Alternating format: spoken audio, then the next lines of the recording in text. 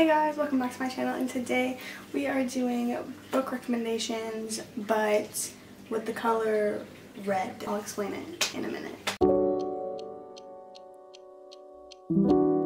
So I originally got this idea just by literally staring at my bookshelf thinking, oh my god, I have so many red books, or I have so many green books, or I have so many blue books. So I thought it would be really nice to do a book recommendation video based on the colors of my books. And the first color that I'm doing today is red because, you know, it's the start of the rainbow. So I have 5 book recommendations, but I technically have 6 books. But 2 of the books are part of the same series, so I definitely don't want to say I have 6 books when you have to read the first one to get to the second red book, so we're just gonna keep it in mind and we're gonna get started with these books. So for the first 2 books, I am gonna do the little combo deal, which would be A Good Girl's Guide to Murder. And now the reason I say that these are red is because you have to read the first one to get to the second one, and the second one is very, very red. But these are basically about a girl named Pippa, and sorry, did I say Pippa? Her name's Pippa, right?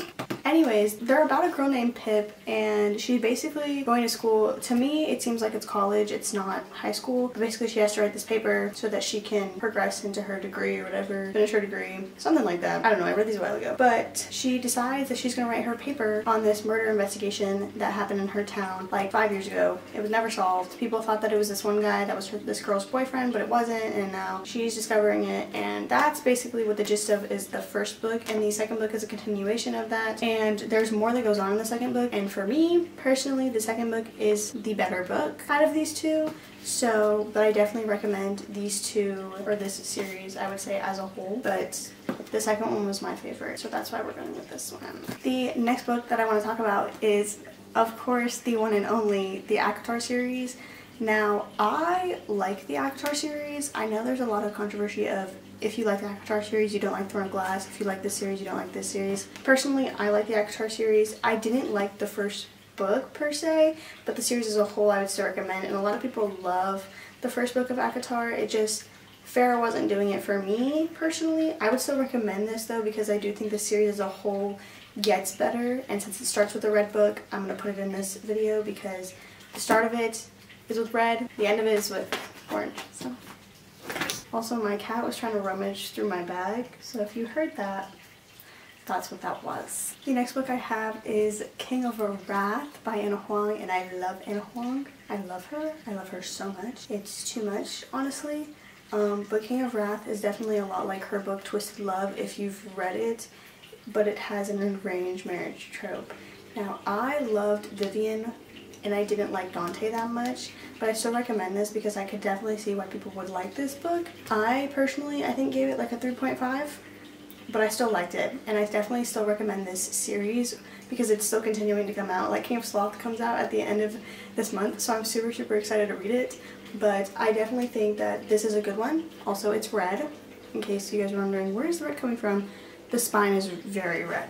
And he also is the King of Wrath, and I guess that's his color. Also, look at this ring!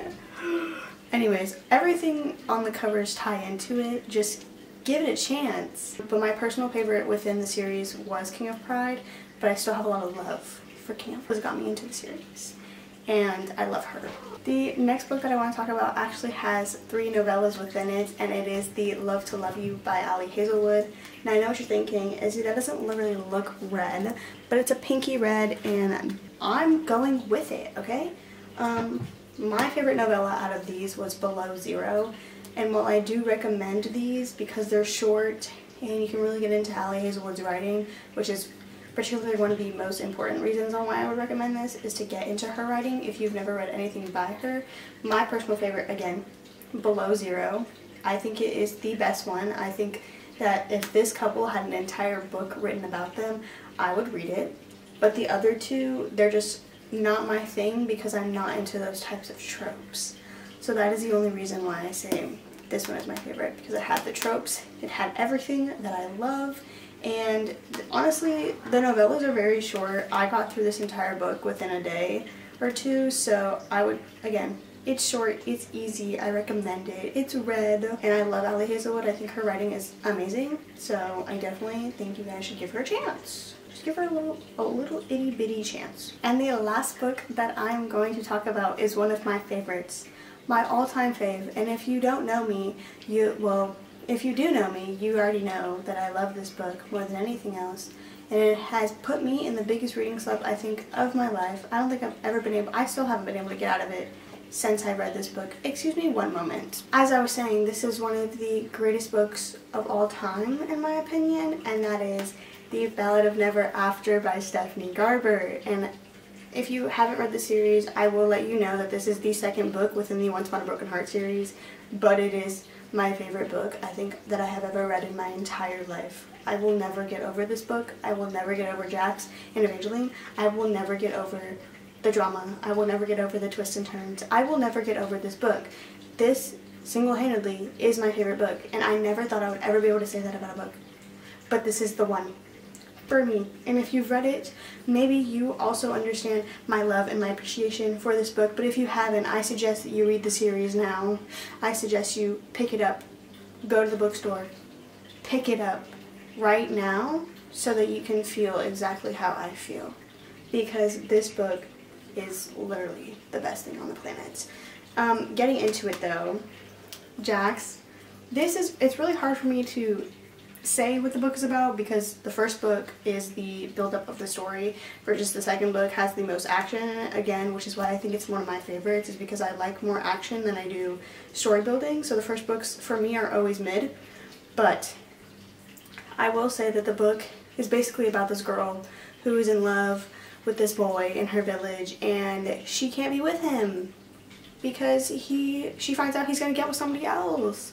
And it's like an arranged marriage for him and the other girl, but the girl and him end up going through with it, and then she ends up making one of the biggest mistakes ever, which is not the biggest mistake ever, but it is at the time.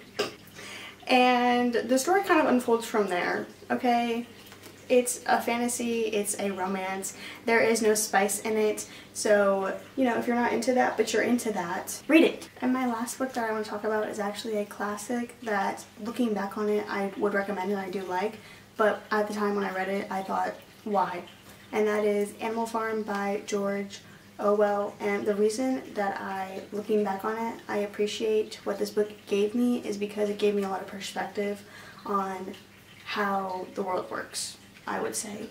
And it's super, literally, one of the shortest books I have ever read, and also it's classic, so I like to be able to say that I've read a classic, even though it is literally the shortest classic ever, but that doesn't matter. Also, my version had pictures in it, but I recommend this because I feel like it gives a lot of perspective and it gives a lot of insight onto how the world works, specifically more so when you're talking about the government and how our government looks and how it is perceived and how things are basically not necessarily what they seem to be 50 to 80 to 90% of the time.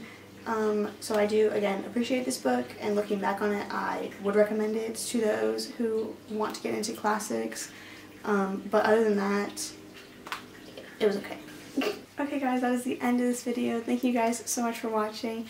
If you like the video, make sure you leave a little like down below and you leave a little comment and tell me if you've read any of these books, because I have read them, so I like them. But if you've read them, let me know what you rated them, because I would definitely love to see it. And if you're thinking about reading my one and my only, the greatest series of all times, I would say, or the book of greatest of all times, The Ballad of Never After, let me know. And let me know if you've already read it, what you got, because that book has me in a chokehold and I don't think I'll ever be able to get out of it. So, thank you guys so much for watching, and I will see you guys in the next video. Bye!